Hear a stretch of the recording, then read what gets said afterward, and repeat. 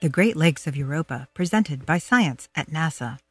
At first glance, the icy surface of Jupiter's moon Europa appears to be a frozen wasteland, a deep freeze where nothing changes and no life could survive.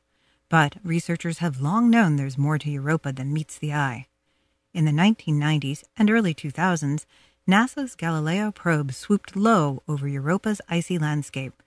Close-up pictures revealed a geologically young surface and unusual formations in the ice. Grooved ridges and crustal plates looked like they had broken apart and rafted into new positions floating on subsurface water or slush. Similar ice patterns are found in the Earth's own Arctic. Indeed, it is now widely believed that Europa harbors a vast ocean beneath its frozen exterior. The ocean is deep enough to cover the whole surface of Europa and, according to some estimates, contains more liquid water than all of Earth's oceans combined. However, being so far from the sun, Europa's surface is completely frozen, with a crust some tens of miles thick. This begs the question, could such a closed-off environment be a habitat for life?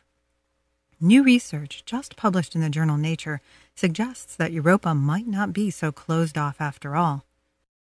Galileo's mission came to an end in 2003, when the probe was plunged intentionally into Jupiter's atmosphere, but researchers continue to study the treasure trove of data Galileo beamed back to Earth. A group led by Brittany Schmidt, a postdoctoral fellow at the University of Texas Institute for Geophysics, focused on Europa's chaos terrain, circular, bumpy features on Europa's surface that had long intrigued researchers. It turns out that similar terrains are found on Earth, on ice shelves, and under glaciers overlaying volcanoes. Based on what is known of Earth, Schmidt's team developed a 4-step model to explain how Europa's chaos features form. "I read the paper and immediately thought, yes, that's it. That makes sense," said Robert Pappalardo, senior research scientist of the Planetary Science section at NASA's Jet Propulsion Laboratory, who did not participate in the study. It's the only convincing model that fits the full range of observations. According to the analysis, one of the chaos terrains apparently overlies a body of liquid the area of the North American Great Lakes.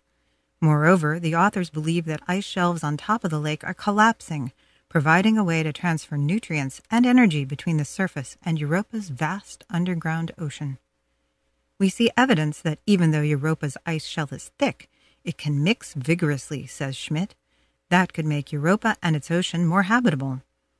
Given the number of chaos terrains on Europa's surface, many more such lakes might exist. The data opens up some compelling possibilities, agrees Mary Wojtek, director of NASA's astrobiology program. However, she cautions, scientists worldwide will want to take a close look at this analysis and review the data before we can fully appreciate the implication of these results.